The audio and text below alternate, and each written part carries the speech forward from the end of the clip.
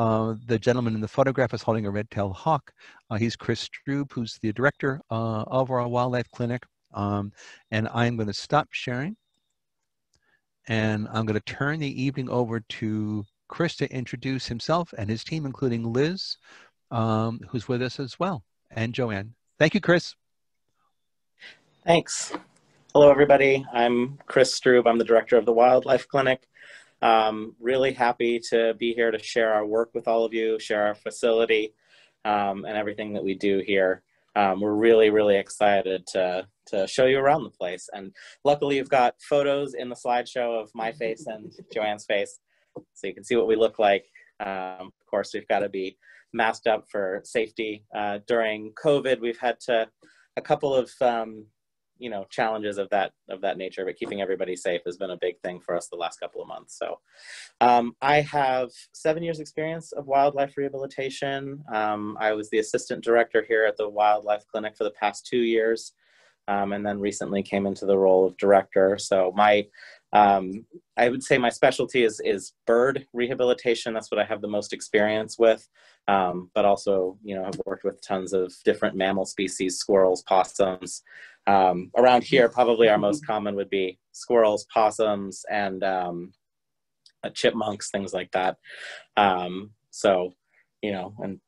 I'm here today with Liz, my assistant director, who is not here at the clinic with us, therefore doesn't have to be masked up, and our volunteer Joanne, fantastic volunteer to help me out at the clinic. So,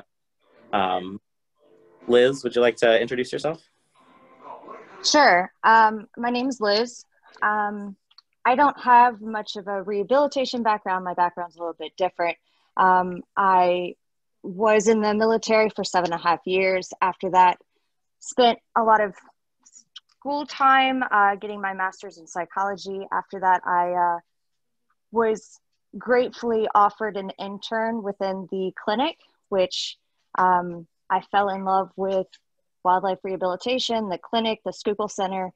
And after my internship ended, I was very lucky that they had an opening for assistant rehabber. And I ended up getting it and have been with them ever since. And now I'm the assistant director.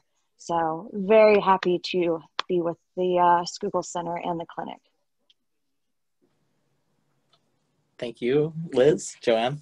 Hi, everyone. I'm Joanne, and I'm one of the volunteers here at the clinic. I've been volunteering here for almost 2 years now. January will be 2 years.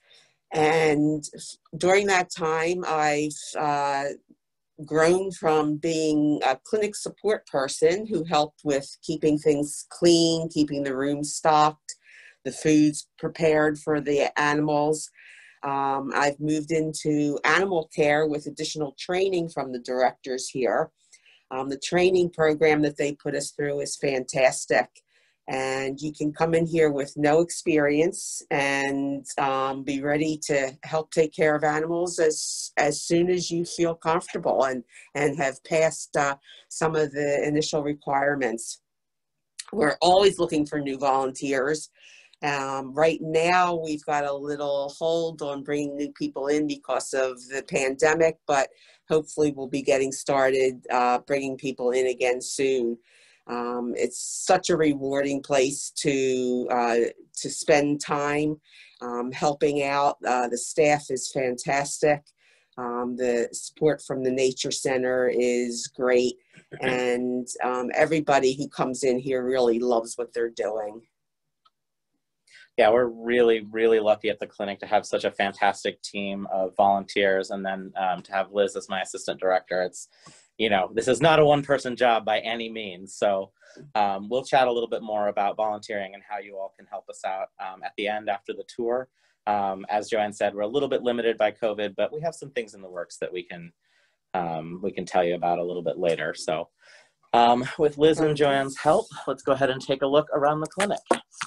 And I apologize in advance for the shaky cam. I'm gonna really try and, let's see, how do I flip my camera around? There we go.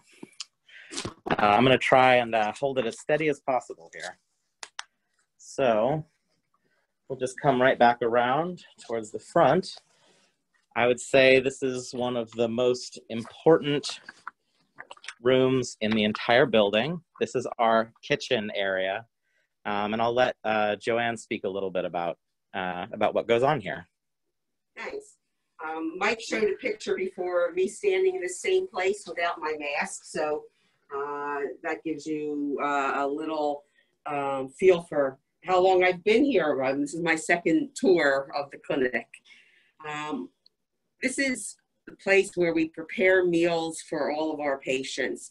It's really important that we find the right diet. It's a balanced diet, and it's specific for each one of our patients' needs based on their species, their age, their health at the time that they're in the clinic. The directors have done a lot of research and formalized a lot of these diets. We have ways that we can keep track of everything. This little laminated card is a diet card for the eastern box turtle, which we have a few of here right now, and we'll show you in a little bit. This helps us prepare the foods for the patients. This is an example of what a box turtle's diet looks like. And until we added the turtle kibble on the top, it was probably a pretty good salad. It's got fruit and vegetables and lots of greens. A lot of our diets end up looking like that. You start putting them together and it's like, oh, this is nice. Little green salad, and then you add the mealworms or the dog food. Or this is an example of the diet that we feed to the squirrels that are in our care. And you can see it's in a metal dish. If anyone has had any experience with squirrels or other small mammals, they know that if we gave them something in plastic, they'd eat that along with their dinner. We definitely don't want that. Right. And this is an example of a songbird diet. You can, if I don't know how close the picture is, but there's mealworms in here. There's some real close on the mealworms. There you go. There's some seed. There's some vegetables and fruit also. And we have nutritional supplements that we add to the songbird diets for the songbirds that are in-house also. We mentioned when we talked about volunteering that there were some things that you could do to help us out without being physically present. On the website that Mike mentioned, schuylkillcenter.org, O-R-G, there's a list of the things that we need in the clinic. One thing right now that we're looking for are metal jar lids. Very simple lids. I think this one is a pickle jar lid. And tomato sauce. We use those to feed some of the smaller animals that we have here. And because they get washed so often, sometimes several times a day, they start to rust after a while. So if anyone can collect jar lids for us, we don't need the jars, just the metal lids are a real important piece for us. We also look for donations of different kinds of food. During the summer in particular, when people are growing their gardens, if they have excess produce, we ask them to bring it in for us. In the winter, of course, that dries up a little bit, but if you ever get that buy one, get one free produce at the grocery store and you think you won't need the second one, think of us because we can use it here. And the types of things that we look for, like I said, are on the website, so you can take a look and check out what else is needed. We have our own mealworm farms too. This is there's actually some right up at the corner here. Hope no one's squeamish of bugs. Right, I hope people right aren't there. too upset, but there are some mealworms in this little container, and some of our patients here love mealworms. I dream of them sometimes during the summer. We go through so many. Okay, we want to take you back now to our intensive care unit, the ICU, and show you a little bit about what goes on in there. Looks like Andrea had a question about the metal lids. Is it okay if they have a plastic rim? We do prefer all metal. One of the animals that uses them are our squirrels. The baby squirrels will drink their formula out of them when they get to a certain age. And as mentioned with the metal versus plastic bowl there, they will chew them. So all metal is best. All right, so on to the ICU. Liz is going to tell us a little bit about the ICU, the intensive care unit. We're just going to take a peek in here. We're not going to go in. We actually do have some animals in here from a little bit earlier today, so we don't want to stress them out too much by going in there and talking. But we can maybe get some close-ups as Liz is speaking. So the ICU is really just to provide a quiet, calm environment for recovery when the patients first get into the clinic. So you got to realize when these patients come in, they are very stressed, especially if they're injured or if they're being picked up by a human. So putting them in this room where it's very quiet helps them not only to de-stress a little bit before we're able to do an actual exam in the exam room, but we're also able to do certain other things such as provide heat. We have heating pads. You can see a heating pad in the very back. It's actually linked to one of the metal cages. We also have the incubator, which is on the other side. There's an O2 diffuser, which is to treat shock. You can see the hood right there in the incubator. And the hood is for different size patients. So we can literally put, you know, anything from a songbird all the way up to a squirrel in there when needed for shock or even for calming methods. So one of the big things when talking about if anybody finds an animal, the most important thing when finding an injured animal is putting them in a warm, quiet, dark place. It helps to reduce the amount of stress. Stress exacerbates a lot of these injuries, and stress can actually kill certain patients. It's just some of these species are very, very fragile. So really minimal handling, no food or water, and really getting it into a closed container and calling the clinic. Calling the clinic that's closest to you is preferable, but our clinic does have a 24-hour hotline. You may have to leave a voicemail, but we will call back within 30 minutes. So please, I mean, even if it's a general question, if you found something, don't hesitate to give us a call. We'd rather educate you and let you know what's going on and how to best take care of it than, you know, making the situation worse. All right, and on to the exam room, just through here. All right, well, I can probably open that door up, yep. So this is our exam room. Just gonna get a shot from the doorway, wide angle there. So we're set up very much like a vet clinic. You can see we've got our exam table here, cabinets with all of the supplies that we need to treat animals as they come in. We've got some lab equipment over here. We can perform pretty much any procedure that needs to be done to get these animals back on their feet here in-house, with some exceptions. We don't have an x-ray as of yet. It's definitely a big goal of ours.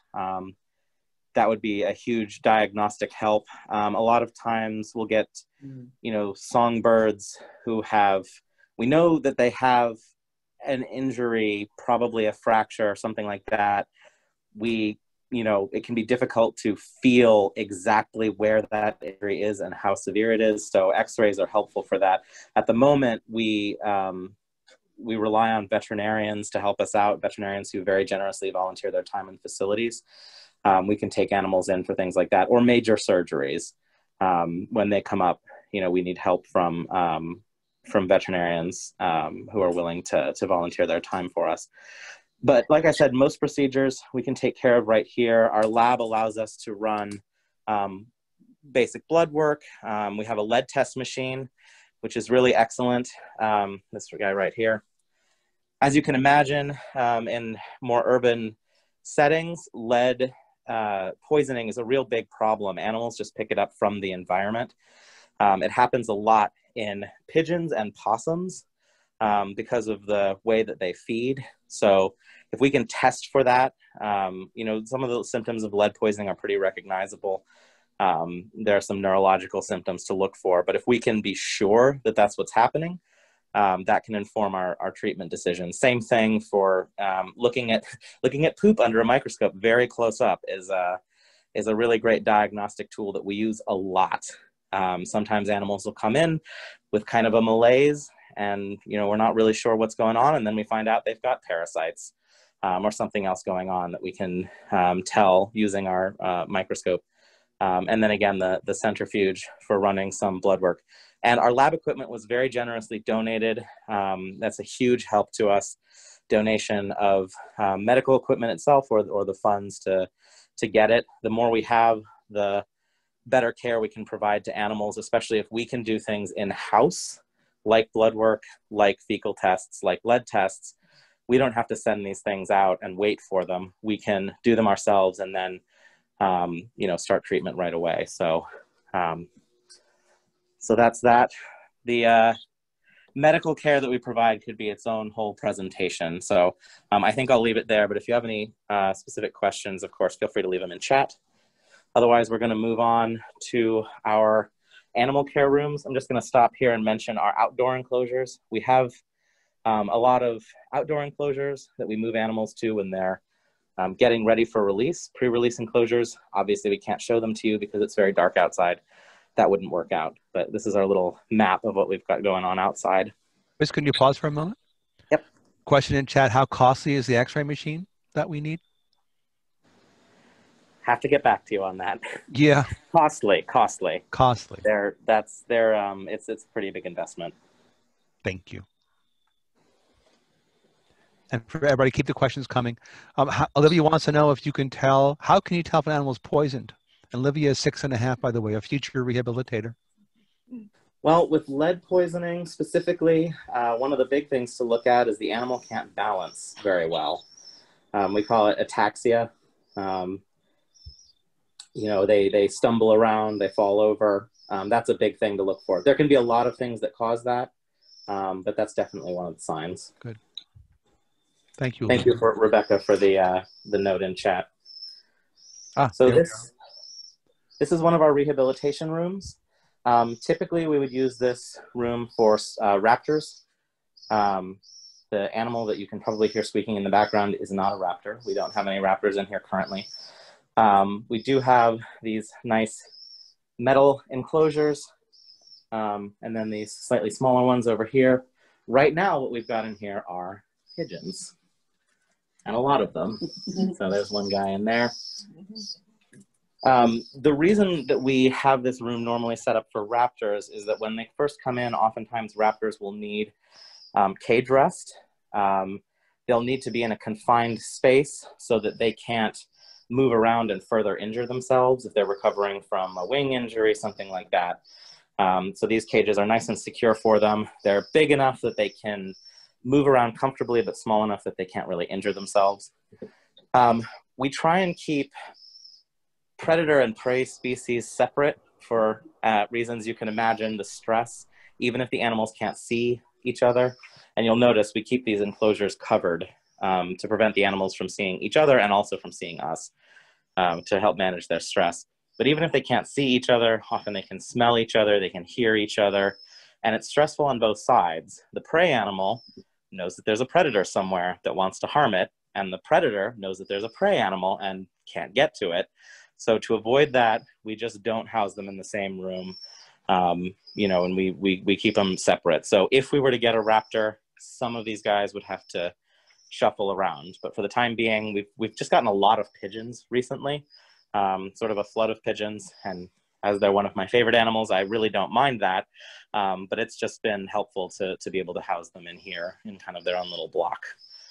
So, oh, and the squeaking sound that you might be able to hear in the background, that's a baby pigeon. They make that noise. They're called squeakers because of that noise that they make. So he's asking for food. So we'll check in on him after the tour and see whether he needs a little bit of a top up of his dinner. Hey, Chris, could I jump in? Yep. Lucy asked a question that's so obvious, none of us thought to say it. which is the clinic in the same building that the art installation area is in. So the Schuylkill Center, and Andrea thankfully answered in chat, but just to explain, the Schuylkill Center is located off Hagees Mill Road. The Visitor Center is off of Hagees Mill Road, actually, and that's the part that visitors come. The clinic itself is off Port Royal Avenue. So it's on the same large rectangle of property, but it's on a different road. So actually people have often come to the nature center with like a baby robin in a box. We've had to send them to drive around to go back to the wildlife clinic. So the clinic, unfortunately, is not set up for visitors, and that the animals who are there need often dark and quiet. So it's not a place that people come in and visit. Nonetheless, love for you to visit the visitor center. That's off Hagees Mill Road. That's where the art installation is. Yes, that's where the observation beehive is as well. The beehive didn't do so well this year, but we haven't replaced the bees yet because winter's coming. Nonetheless, a lot off Hagees Mill, clinics on Port Royal. So thanks, Lucy, and thanks, Amanda, for answering. Lisa wanted to know, Chris, if spotted lanternflies have been found to be poisonous to anything. That's a question. We've gotten reports that native birds like catbirds are starting to eat them. I don't think we've seen any ill effects from that. Good. And Rebecca answered. Rebecca's here as well. Rebecca is the former director of the Wildlife Clinic and still a consultant to us. She's been our director the last 2 years. Chris was the assistant director under her. She's back in her native Nova Scotia, and Chris is now the director, and Rebecca is staying involved in helping us as we move forward. So, hey, Rebecca, it's good to see you in the chat. I really appreciate your work the last 2 years. Somebody else also mentioned the story in the Inquirer today about hundreds of migrating songbirds that were found window struck. And Chris, if there's happier news in that story, you get a lot of window struck birds at this time of year, and you can actually fix some of them, correct? Yes, we can. So that's our big, kind of our big animal of the season right now, are migratory songbirds, which that's the next room after this one that we'll pop into and show you around a bit. You got it. So yeah, with migrating songbirds, the number one thing that we see is our window strikes. So that's, when when a bird hits the glass of a window and gets a concussion, sometimes they can injure themselves further. It's because birds can't really recognize glass as a solid object. They just see maybe there's trees on the other side. There's a nice space for them to get into to get away from a predator or another bird, or maybe they see another bird in the reflection and they want to go, check that out and see what's that guy doing in my territory. And they fly into the glass, often at high speeds. And then during migration season, what happens is they're trying to get from point A to point B pretty quickly, and they're often flying at night. So to compound the glass issue, they're also being confused by lights, buildings that are lit up, especially large skyscrapers. So that's why we see a large influx of window strikes during this time of year. We get them year round, but right now is kind of the biggest time for them. Great. So. There's more questions in chat. We'll let Chris keep going, and then we'll make sure we get to all these questions. Yeah. So Joanne's going to talk a little bit about our next room, which is where we house a lot of our mammal patients. Right. This is right now through the spring and fall season, our baby nursery, mostly mammals, as Chris said, and right now mostly squirrels. Most of the squirrels that we have on site as patients are a little bit older. The baby season is ending. So these squirrels are now being weaned onto a diet that will help support them when they get out into the environment where they came from, and be ready to feed themselves. We do have some squirrels here we want to introduce you to. We've got two little female squirrels. I don't know if they're going to come out of their pouch, but we'll show you their enclosure. They seem to be sleeping right now. Yeah. But this is it is a little late for them. Yeah, this is a typical squirrel enclosure, older squirrels. It's a wire cage. They need to be wire for the same reasons that their dishes need to be metal or ceramic, because they will chew their way through and get out of the enclosure. Just like with the animals in intensive care, you can see we keep them covered up. We keep our voices low while we're in here when we're volunteering and cleaning their enclosures and feeding them. We try and keep our voices down entirely. And that's what a volunteer shift is like. We come in for our shift time. We help out around the clinic. If you have animal care training, you're able to come in with the squirrels and the birds that we're going to show you next and help weigh them, make sure that they're gaining or maintaining their weights. We'll clean their enclosures and we'll feed them. And especially in the season when they're babies, we feed them several times a day.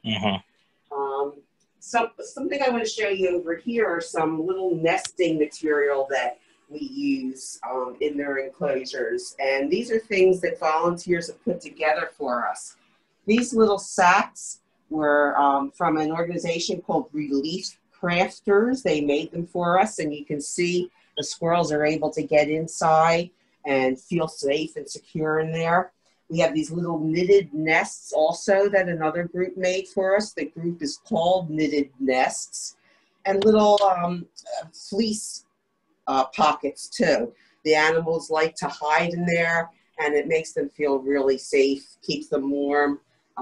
As you can see, those two squirrels that we tried to show you, they curl up in there and sleep together, and they're very comfortable. We also need some nesting boxes, and if you get boxes this size from Amazon or other delivery companies, these would be great to drop off for us because as the squirrels get a little older, a little bigger, we put them in enclosures that are larger, and we can give them boxes like this instead of the smaller sacks that they were nesting in. Yeah, we've sort of run through our supply this baby season of boxes. So normally we would say, please don't leave us cardboard boxes, but in this case, definitely need them.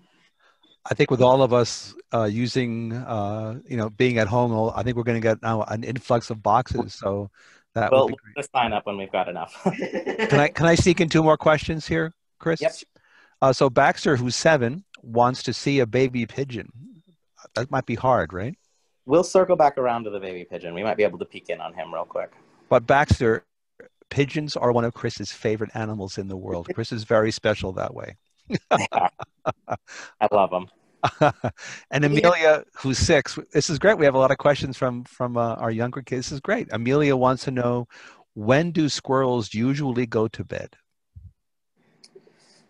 Whenever they want to. No, squirrels are diurnal, which means they're active during the day, and they tend to sleep when it gets dark, sort of like people. And that's true of our babies too.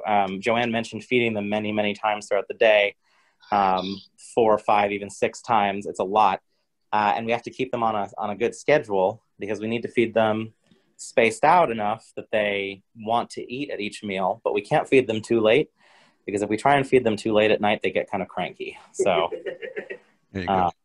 So that's part of our challenge in the spring. Yeah. So. All right, we're going to move you next door to see where we have some other birds. The songbirds are in here. I think Liz is going to tell us about our bird room. So this is our bird room. So once again, like somebody was, brought up earlier, we do get lots of migrating songbirds, window strikes. To our left, you'll see some incubators. We do have some birds in there that not sure. This is the Veery, but okay. They're pretty stressy, so we'll let them be. But you can see that's a little basket that we've got him in to keep. He's got a wing injury, so we want to keep him in that little basket to keep him from injuring himself. Yeah, like that. Now, if I can offer some advanced zooming tips here. If you're on speaker view when Liz speaks, you'll see her, and so it'll be harder to see what Chris is showing us on the camera. So though we'd love to look at Liz, if you want to see what Chris is showing, you can go to the top right and you can pin. If you look at the choices of things, you see the word pin. So if you go to Chris's, where his tour is, go to his tile and go to the top right of that, you can pin it. So Instead of speaker view, you'll see whatever he's doing while Liz narrates, and then you can switch back again. So, but that's advanced zooming. So go ahead. Sorry, Liz, to interrupt. No worries. So we'll also, in those little boxes that Joanne was holding, we'll also put babies in there in the incubator to provide heat. It's definitely support for critical patients as well, such as this Veery that has an injured wing. Once you look further into the room, you'll see that we have different types of kind of housing, bird housing. So we'll have soft cages, we'll have mesh baskets. These are really important to prevent feather damage. Then we have like our soft-sided carriers. These are very, very super valuable to us. We can't have enough of these. Above, you can actually see that we have lights. These are actually UV lights. These are really critical for growing birds. We'll actually have them up, actually on during the day, and then we'll turn them off at night. It's really to promote growth in a lot of our birds. And then, so we have quite a few mourning doves in this room. I think Chris is going to show you one of the mourning doves. I think we're actually gonna, so we mentioned a baby pigeon earlier. I think we're gonna see if we can sneak a peek at a baby mourning dove. Let's see. It's Coming up to say hello. Let's actually see if we can. So he's making a little noise here. That's his begging for food noise, similar to the pigeon. Let's see if we can just, we don't want to let him out, obviously. There he is. And this is mourning as an M-O-U-R, as in they're sad, because they have that very soft coo sound that they do. So they're a common native bird. Go ahead, Chris. So the little baby mourning dove, we'll show him to you super quick, because the fact that he's begging from us, we actually don't want him to be doing that. So he can feed himself. He knows how to eat seeds all on his own. He's growing really well. He's got great feathers. But when he sees a person, he still wants to be fed. So in just a little bit, we're going to be pairing him up with an older mourning dove in one of our outdoor enclosures. Once we know that they're going to get along, they're not going to fight with each other, the older one's not going to bully the little one, we'll go ahead and let them spend some time outside, so that the little baby, who thus far, as long as he's been with us, has been by himself, we'll make sure that he gets to learn how to be a mourning dove from an adult mourning dove. So that behavior of him begging from people, he'll cut that out as soon as he gets around an adult and learns how to be the species that he is. And that's really critical for us with anytime we have babies. If we can match them up with one of their own species, squirrels, for example, we have those two little squirrels together. That's huge for us. It's really important for us to be able to put them with one of their own species so that they can really learn, I'm a mourning dove, I'm a squirrel, I'm not a person. So that's a really big part of our job when we're dealing with young animals. So now we'll move on. Hope this camera thing isn't too dizzying for you. So this right here is our quiet room. We're going to open the door, take a peek in, and then close it and talk out here, because as the name would imply, this room is for quiet. So we're just going to pop the door open, and then I'll tell you a little bit more about it.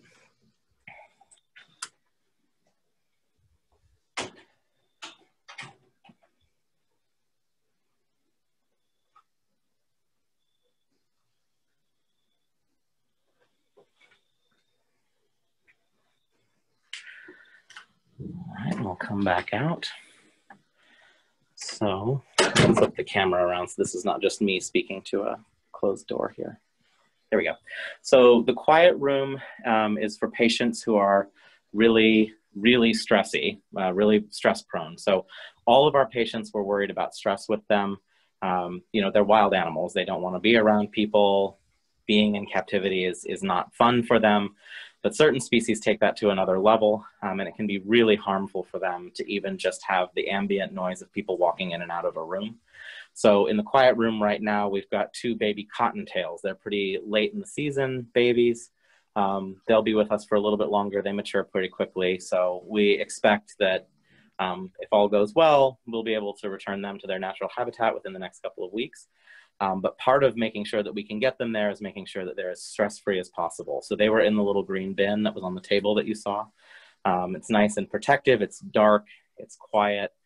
They can just be in there, eat, sleep, and be comfortable. And then eventually we'll move them outside. I saw the question, is a cottontail a bunny? Yes, yes. Cottontails are our native rabbit species, eastern cottontails. So they'll be in here, and then we will move them outside once they're ready to go outside and deal with the colder temperatures. I'm gonna flip this back around. All right, so Liz, I think, is gonna tell us about this room, which is mainly reptiles and waterfowl. Before we do So this is, Let me mute myself. Okay. For the water noise. But Chris, before you do that, there's a request that rabbits are this person's favorite. Can we see? And the answer is likely not, right? Yeah, it would be too stressful even just to open that box and look in on them. We want to make sure that they have the best possible chance of returning to the wild. So they are cute, but for their health, we'll go ahead and let them be. Okay, thank you, Chris. Go ahead, Liz. so this is our last main room, such as, like Chris said, it's the reptile and waterfowl room. So as you can see, as he's walking around, when he first walked in to the left, there was a big tub. That was our northern red-bellied cooter, which is an endangered species here in Pennsylvania. So she's actually going to be with us over the winter. Just because of where she was located, it was polluted, and unfortunately it is not ready for her to return back to, because at this point in time, reptiles can't be released back into the wild between October 1st and May 1st because of the fact that they do hibernate, and they need that time. So we will overwinter reptiles during this time period. So the reason why we have the reptiles kind of separated this way is because reptiles can pass illnesses between not only one another, but as well as humans. Separate housing is really important to prevent cross-contamination. Here you can see one of our box turtles. This one used to be a pet that was actually dropped off at our facility, who has stayed with us for quite a while. You can see that we have quite a bit of lights going on right now. The lights are to mimic summer light cycle. It's actually to prevent the hibernation. We don't want hibernation while they're in the clinic, because when they're hibernating, they're unable to heal correctly. So we want them to actually continue their normal, as if there's no winter. So other than that, I mean, this is a really important room for us, especially with, box turtles are very prevalent. A lot more people are seeing them, especially while driving. Just be super careful. If you have any questions on seeing a turtle or what to do, please give us a call. It is very important on how you pick them up and how you relocate them from one place to another. They have to be located and picked up in the direction that they were pointing. They have compasses kind of ingrained in them to know where exactly they were going. So I love this room. This is an amazing room.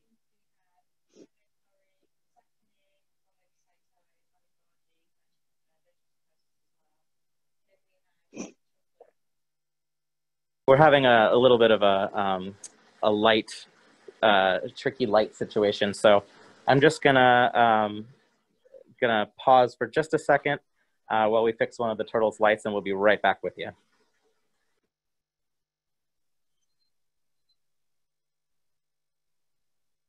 Never mind, false alarm. Joanne got it. All right, so we're gonna go ahead and we'll take a peek at that baby pigeon, and then we'll carry on our way. While we're on that topic, Chris, Marissa wants to know what happens to their internal compasses when they're in the wildlife center. So, what happens, I guess, to a turtle perhaps when it doesn't. Ooh, hibernate freeze? So this little guy has a leg injury. That's a little boot that's on him. So we've got him in a little cast. So that's why he doesn't have the best balance, but he is eating great and super energetic, and is getting medications to help him out with that recovery. So. And what kind of bird again was that? That was the baby pigeon. Baby pigeon. There we go.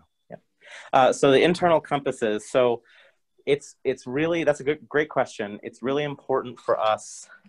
Let me turn my camera back around. It's really important for us to release adult animals back where they came from, as close as possible to the original location. Partially for that reason, we don't want to release them somewhere way far away from where they came from and they don't know how to get back home.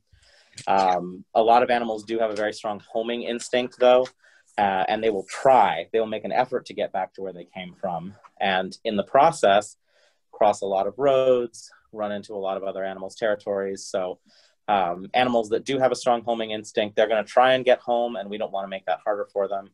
And animals that may not necessarily have as strong of an internal compass, a homing mechanism, we don't want to release them somewhere where they're just going to be confused and not know where they are. And certain species have really tight home ranges. So with the reptiles, for example, when we take in a reptile, we need to know exactly where it came from, almost down to sort of the latitude, longitude coordinates of where that animal came from, so that when it comes time to put it back where it was found, it goes exactly back where it came from in the direction it was going, if we can manage it. So that's really important for us. Well, I know box turtles are famous for that, but that's true of many other reptiles too. Yeah, many other reptiles. Wow. If you find a box turtle and you can't drive it into a nice forest and let it go, it won't be happy there. No. Sometimes we think we know what a good habitat is for an animal, but the animal knows, this is where its home is. There are certain circumstances, if we've had calls that, someone found a duck that was right in the middle of a parking lot in a big industrial complex. That's not a great space for that animal. We might be able to find a nearby habitat that's a little bit more suitable, but for the most part, we want to put them back where they were found, because that's where home is. Lucy wants to know if we have any large animals. What kind of animals are in the outdoor areas? So outdoor is a lot of what we have inside, actually a lot of squirrels. So our teenage squirrels make up the bulk of the animals that we have outside. Right now they're acclimating to outdoor temperatures. Probably the largest animals that we get here are actually large birds. So geese, herons, red-tailed hawks. Those would probably be the biggest. And then for mammals, possums. But every animal that comes in and is inside for any length of time needs to spend some time outside to get used to the outdoor temperatures, to exercise, to forage, to perform natural behaviors, especially if they've been in here a really long time. You can imagine if you're sick in bed for a couple of weeks, you need some time to get back to feeling fully well again. So our outdoor enclosures help us out with that. It gives the animal space, and they're away from people. We're only in there a couple times a day to offer them food. Otherwise they have it to themselves and they don't have to worry about being stressed out by our presence. So Grace is looking for book recommendations for learning more about native animals and/or wildlife rehab. We just were going through that with the volunteers, asking everybody for some recommendations for that. There are lots of great books, but of course, being put on the spot like this, I can't remember one. But we could certainly put a list together of the ones that we've been identifying and share them with the group at a later date. What age group was she asking? Yeah, I'm not sure. Maybe Grace will respond to that. Beverly wants to know if we still want old towels and linens. Not at the moment, but we will probably within the next couple of months. We're going through and doing a fall cleaning. You didn't show us the room with a wall of towels. Every so often we do need to replace them. As you can imagine, things get chewed, but right at the moment we're good on linens. Olivia has a follow-up. Do you have any raccoons? No raccoons. Actually, that's a great question. So the wildlife clinic at the Schuylkill Center does not take rabies vector species currently. So a rabies vector species is an animal that has a higher than average incidence of having rabies.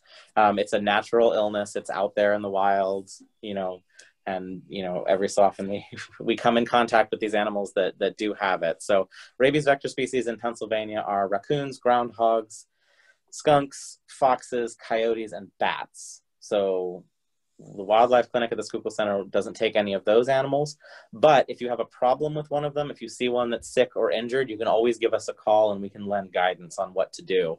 Because it depends on where you're calling from and what exactly is going on with the animal. The biggest thing is if you see an injured raccoon or any of those other rabies vector species, that you don't try to handle it, that you keep kids and pets and yourself away from them and just give us a call right away so that we can advise you.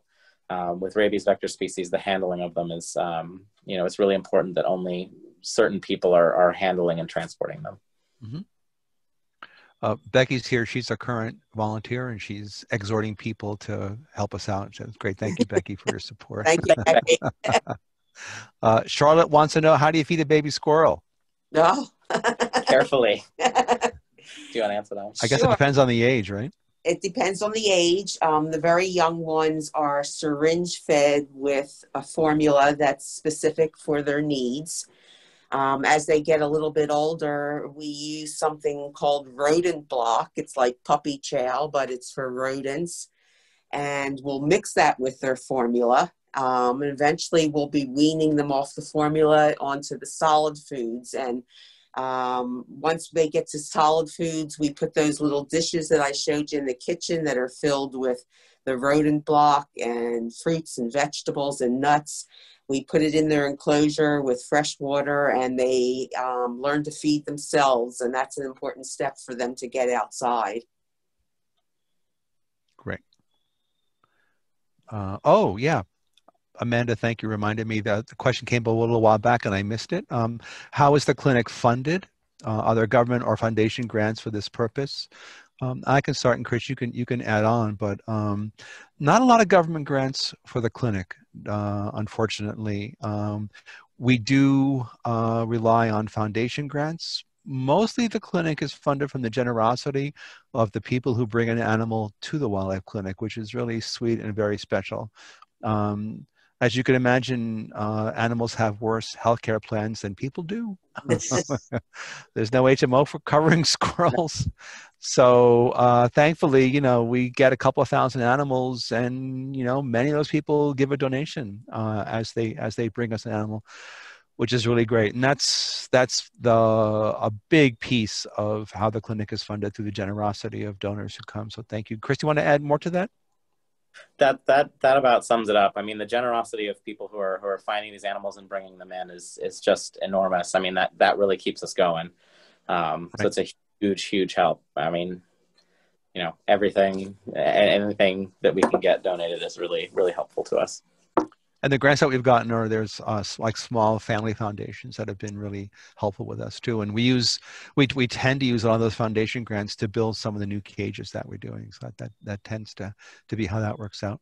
Chris wants to know if we ever record and share videos of returning animals to the wild. We do post them on Facebook and Instagram. And YouTube as well? And YouTube, yep. There's a great one of you releasing ducks recently.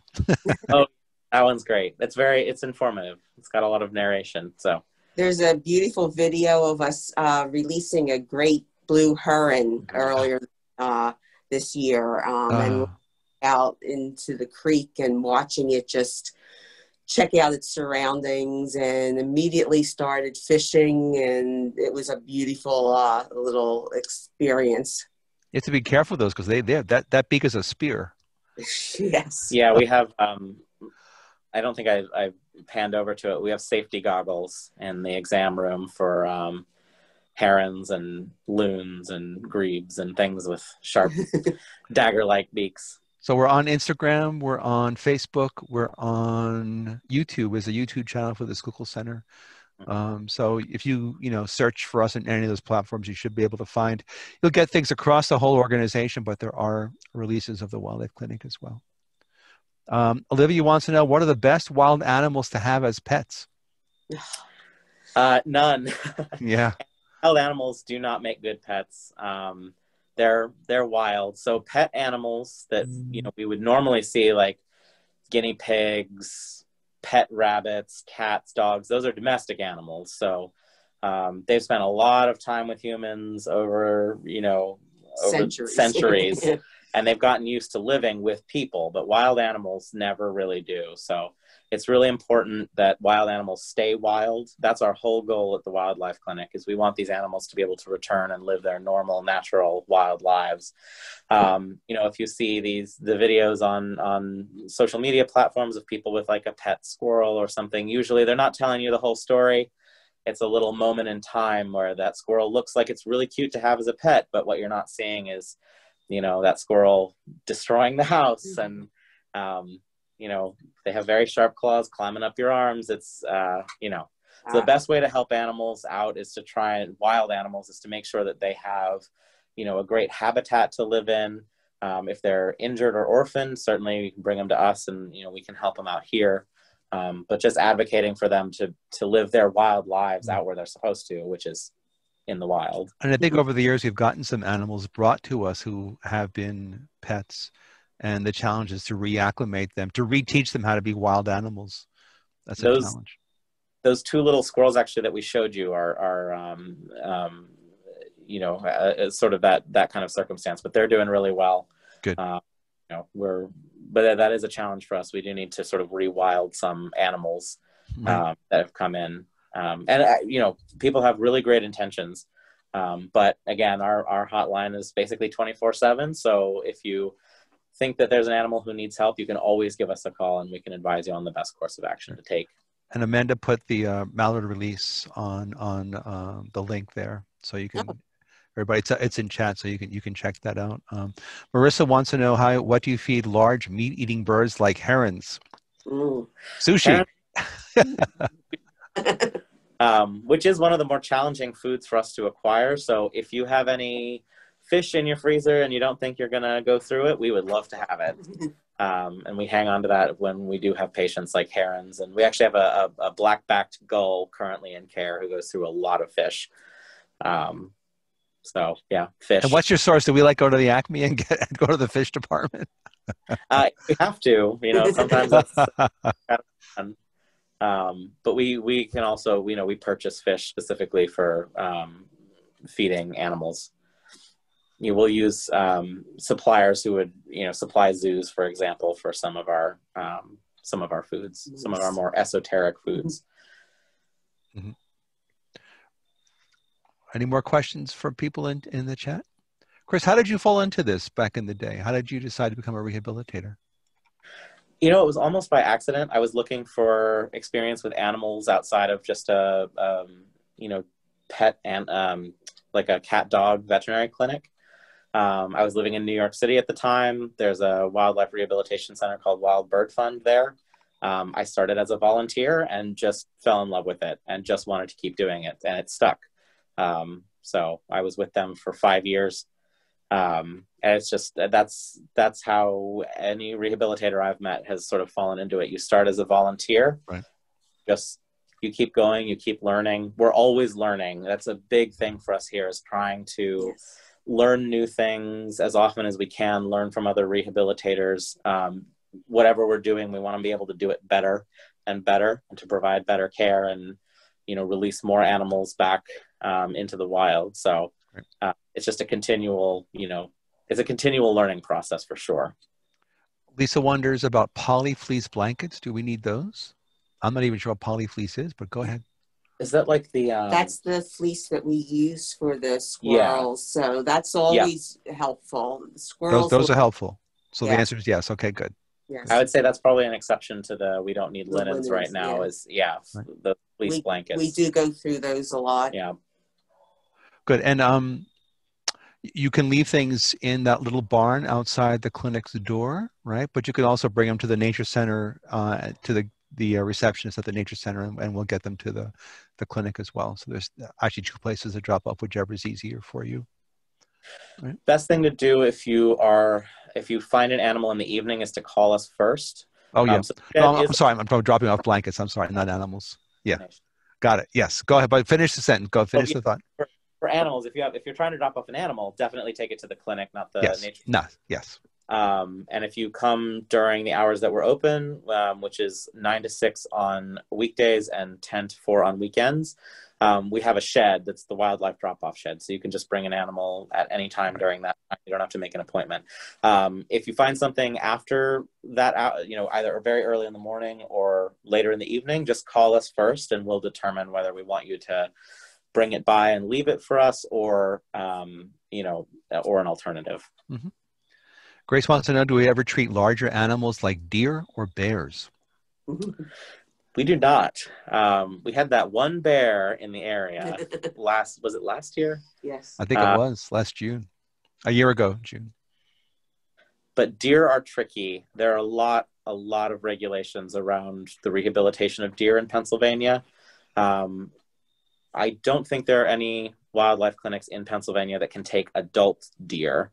Right. Rebecca may know more if she wants to mention that in chat. It's also impossible to transport them too. That's hard. Yeah, deer are challenging. But again, if you have an issue with deer, if there's an injured one, even if we can't take it, we can give you some advice. With deer, sometimes even if it's something like a broken leg, the advice may be just leave them alone. Deer can actually adapt pretty well to living on 3 legs in a lot of circumstances. So, that's another one of those things. Just give us a call and we're happy to sort of talk you through what should be done with them.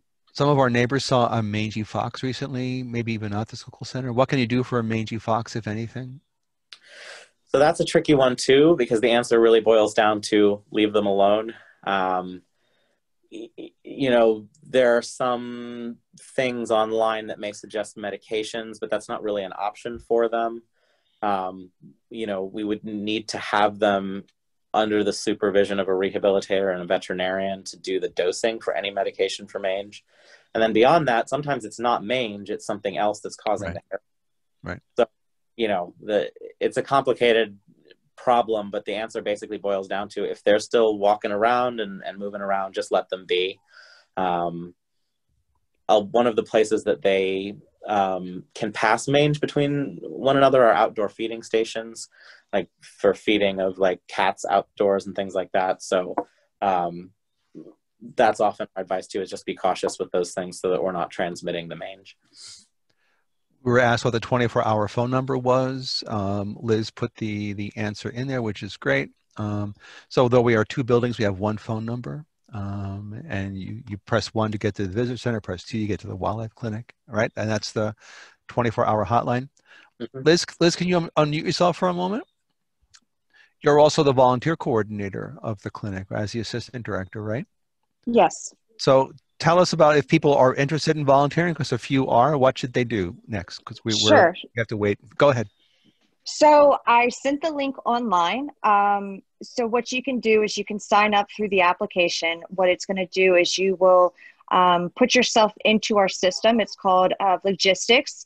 What it's going to do is have you process it. You're going to put your information, but it will say that we're not currently taking volunteers at this point in time, but it's putting your information into our system. So therefore we can send you newsletters and let you know what's going on. So when we do start, having orientations and bringing people back into the clinic, such as new volunteers, you will be the first to know because you're already in our system. And like I said, we will definitely let you know as soon as we start doing that. That's great. Thank you, Liz. I'm watching the clock. It's after 8. We're going to go for like 5 more minutes. There are a couple more questions. Lucy wonders, for people who can sew, do you need more of those squirrel sleeping bags? And is there a tutorial for how to do that? Is there a pattern? So I would reach out to that organization specifically. Mm-hmm. I wonder if we can get the links put in the chat. Right. I don't have them. Yeah, Relief Crafters. They have very specific patterns. And same thing for the knitted nests. They have to be done to a really exacting specification so the animals can't harm themselves on them. But I would look into those organizations and see. I think they're always taking volunteers, and they send out the patterns and the specifications for that. Olivia said, thanks for the program. I loved it, but I have to go to bed. She's our 6.5-year-old. So good night, Olivia. Thank you so much. Good night. So, Chris, any closing words you want to offer to everybody about the clinic, about the important work that you do, the life-saving work that you do, and how they can help? So thank you so much for joining us. We really appreciate you coming and checking out what we do, taking a look around our facility. You know, as mentioned, donations are huge to us, donations of produce. We have our Amazon wish list and list of things that we need donated on the website. So that would be a huge help to us. Definitely sign up with that link to get information about volunteering. We will have that out as soon as we can. We're also working on ways that people can volunteer for us while the pandemic is ongoing, while we still have some restrictions on how many people we can have in the building. And again, you'll get that information if you sign up through that link that Liz sent out. We'll be sending out all that information. And, you know, spread the word, your friends, neighbors, family, that if they find an injured animal or they have a concern, to reach out to us, to call us. For non-emergencies, you can always email us at wildlife@schuylkillcenter.org, which is also on our website. We're happy to help. We're here to educate and inform, and then, you know, when an animal needs help, to try and help it and get it back out to its life in the wild. So that's spreading the word of what we do is a huge help to us. Good. Can you send the links, et cetera, in an email? Eileen asked. So we'll be sending you all a follow-up email if you registered with an email, which I think most of you do. So yes, when we send you the evaluation, maybe we'll include those links. But Amanda just answered and said yes, she can do that. So we're on it. Thank you, Amanda. Joanne, I want to thank you for being a volunteer. It's so great. Thank you. Yeah, thank you. It's such a great place to be. The staff is wonderful. They are so appreciative of what we do, and it is really a rewarding experience. And Liz, I want to thank you for being part of the team and for helping give up an evening here and do this with us. Thank you, Liz. Thank you. It's great. So I really appreciate it. And Rebecca, good to see you in Nova Scotia. I hope you're well. Hang in there. We miss you. Amanda, thank you for being our co-pilot. Thank you all for coming. Next week, Roxborough's Water and History. Hope to see you again next week. And stay tuned for further events like this. So thank you, everybody. And thank you for the clinic. Good night. Thank you so much. Good night, all.